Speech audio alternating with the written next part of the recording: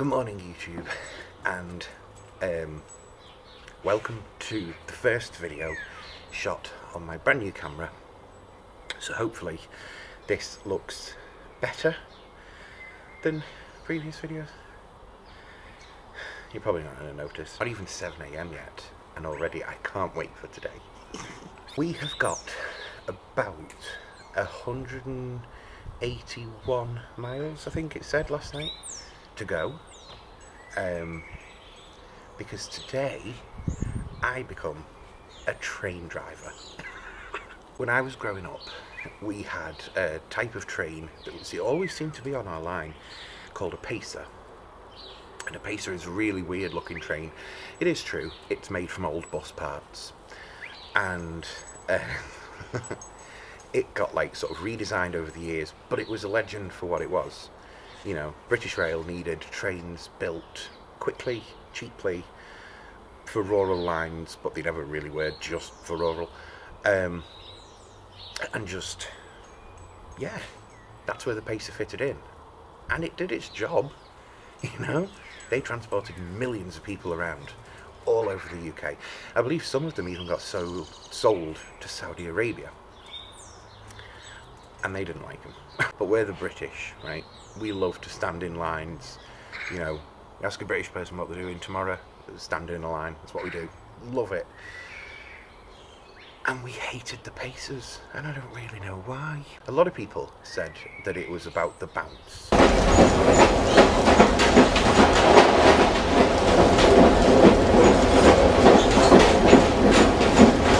And there is a complicated reason as to why the pacers bounce so much. But if you notice, on a normal train, where they have wheels, they have two. Pacer only has one. And yeah, that's kind of why. Plus the suspension is like kind of soft, so they bounce a lot. And they have this engine roar like no other train.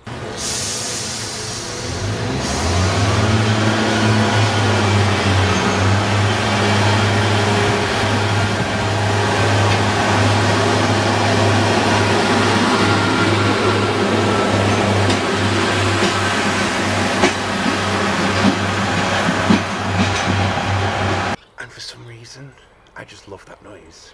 I don't know why, but I do. I think it was announced just before lockdown, actually, that Northern Rail, who were the biggest users of pacers towards the end, were actually just going to scrap theirs. They'd ordered in a train called the Pacer Replacer, and it was the pacer's time to go. Of course, enthusiast here, kind of gutted about it.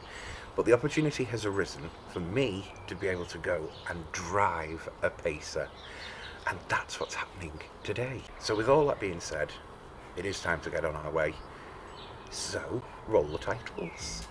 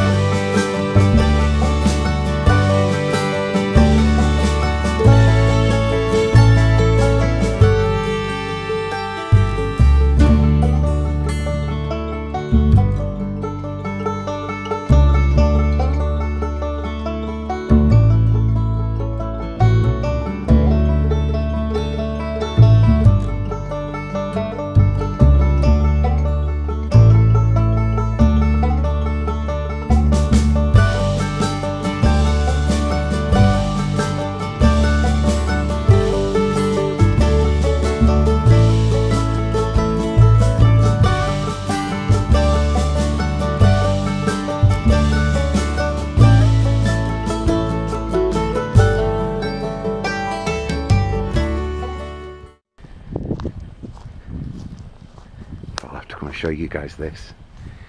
This is why I love Wales. This place is just stunning.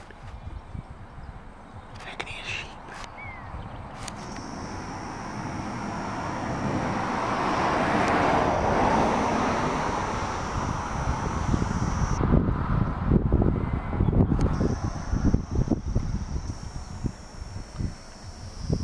I don't know where the sheep are, but look at this. Isn't this place just stunning? We're actually not too far from where we've got to go for this experience, but I am just having a few stop-offs because I love Wales. I think it's a gorgeous place, and the sheep. Some of you are going to be watching and wondering, after this car has passed, how are we able to get me driving a train? It's a good question, actually. So there is a charity in South Wales, and what they do is they buy old trains. So it can be steam trains, diesel. I think they have some electric trains, but I don't know. And they restore them, and they do show days, as you could call them, which is basically like a display of, you know, electric trains today, or you might go and it's a diesel event, so it's all the diesel trains that are out. And when they're not doing that, they do experience days, which is what I'm doing today.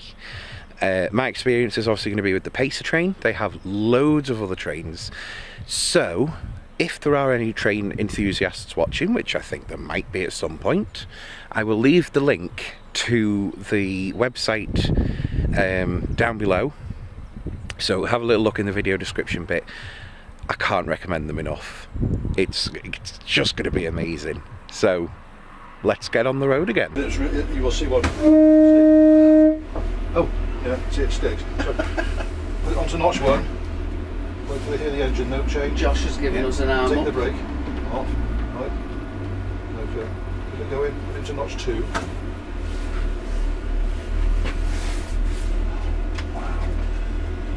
Go back up again. Put it into number 3. Backwards.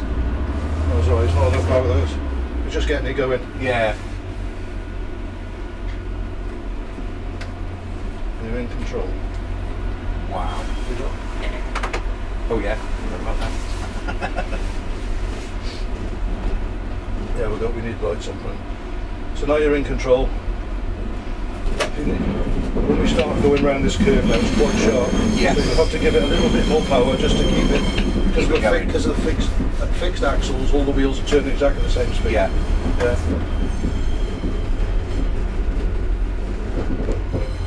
Yeah, when we get up onto the straight then, you can do 2 or 3 stops and starts, and just to get the feel of the brake and whatnot. Yeah. Don't worry about the clicking or the light flash, and that's the gearbox relays, because it's straining against more power. Yeah. It's just straining against the, because the track's drying out now.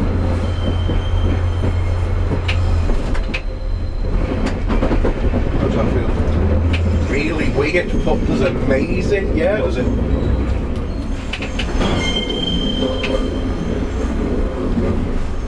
This is what you came here for. Absolutely. Brilliant. I'll leave you to it then. You know how to do it. I'm alright to go to 10 now, aren't I? Yeah, you're on. Well, you're doing 10 now. Yeah. Yeah. So obviously, if you want to keep it at 10, all the locals will come out waving. See the little bit of straight we're going to go up? Yes. Yeah, there's a stop board at the end of that. But once we get onto the straight, Yeah. you just do a couple of stops. When you stop it, it's just power into idle. So there's one. It's a stop one. Yeah. You will jerk it, but I'll show you then how to not. How to feather it. Yeah. I just want to see how your first stop's going to be. Everyone will be having whiplash. Sorry. Good. You see the track's well worn now, isn't it? Because we've been up and down here like 4 times. See those first sleepers there on the right? Yeah. If we can try and stop with one of them. Okay. Put your power down to 0.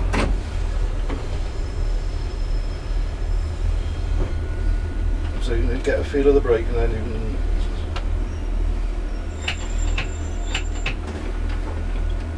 Not buying it. No, What you remember is when you come into a stop. Yeah. Once you've stopped, always leave the brake on. Don't take it off, or else because we're on an uphill slope. Yeah. You'll start rolling backwards. So to get going again, it's notch 1, and then exactly the same as what you did before. But as we're going uphill now, I put it in notch 2. Okay. Right. Obviously, because we're on a bit more of a slope. Yeah. So go away with that then.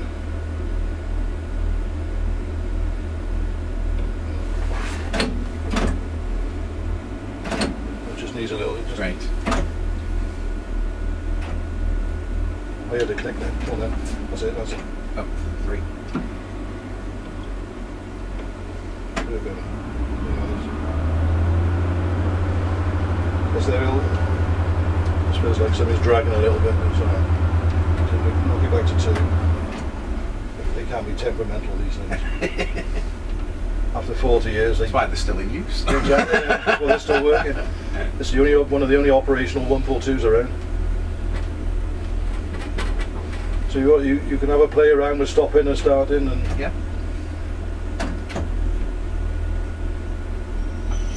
brakes, even though you're only doing it to 1, they're harsher than I thought they were going to be. Yeah.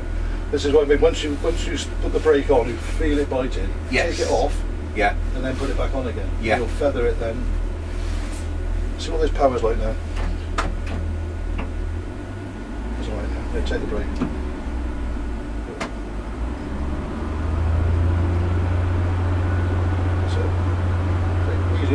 It really is. It's easier than I thought it was going to be, which is. That's what I mean. The driving the train is the easy bit. Yes. We get in the middle of nowhere now and break down somewhere, you've got to know how to fix it. Yeah. So pick a point again. Yeah. Preferably before the stop board. Yeah, probably before the stop board. Just before you stop. I'll show you on the way down. Now what I'll do on the way down, I'll lean across because we're in the 143 coming down. I'll just lean across you and show you how to feather it. Okay. And then to get a smooth stop. Yes. Because we're going to impress them then when we get down to the other end. So, alright? Yeah. So have another go then.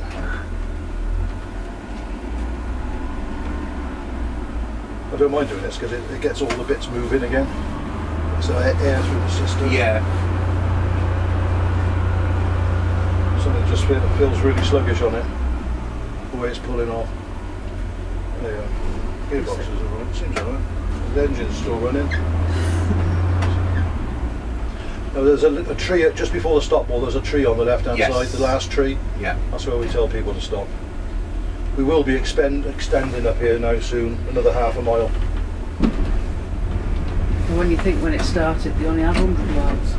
Yeah, this was all laid. That's all they had. Oh. Yeah. Well, we've got a brave one. You did it then, see. You actually, when you felt it bite, you took it off a bit. Yeah. Yeah. And then. But that was weird. I can't get my head around it. I always thought with a train, like step 1 would just be a little bit of a thing, but it's the good brakes. Yeah, brilliant brakes. Yeah. So now we're at the other end of the line. Yep. We've now got to go to the other way. So we've got to change this cab around now. Yeah. So we don't want to be in this cab. So you put the brake into full service. That's emergency. Oh, sorry. Yeah. Just leave it in emergency. You go the other end. We won't get brake on. Right. Right. Your lights need to go onto tails. DRA up there goes into on. So you've got your red light. Now you reverse it here, put it into neutral. It's going round to the left, isn't it? Round to the right. Oh, round to the right. Okay. See where so it's pointing towards neutral. Yeah, and then into reverse. Yep. You do a clunk, light a flash, and it go off. That tells me then your gearbox is now pointing that way. Yeah. And then around again. Into off. Yep. I know you're in off because that DRA light then goes off. Ah, so right, that tells me then the desk now is shut off. That's common thing. Now you can take that key out now, turn it about 45 degrees, and it'll come out. Brilliant. So that's your desk now all shut down. Yes. We're ready to go back the other way. Wait to the local to open the window. Hiya. Next Saturday. Yeah. Traps. Yeah, we got Easter.